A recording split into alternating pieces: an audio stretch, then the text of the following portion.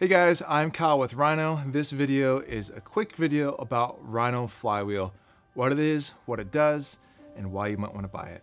You might be asking yourself the question, why would I want a non-motorized accessory for my Rhino slider? You've seen Arc 2, you've seen what it can do with all 4 axes of movement, beautiful, repeatable, precise control. The answer to that question is simplicity. Rhino Flywheel is a 1 pound counterweight. You don't have to charge it. It's lightweight and compact, and you can set it up in just a few seconds. What it does is adds inertia to your shot and makes it extremely easy to get smooth and consistent shots.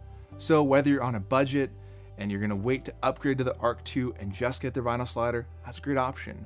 Or if you wanna add Flywheel to your kit for those times that you just wanna set up quickly and get the shot without programming a move, that works perfect too. If you have any questions about Flywheel, feel free to watch more of our videos or email support@rhinocg.com.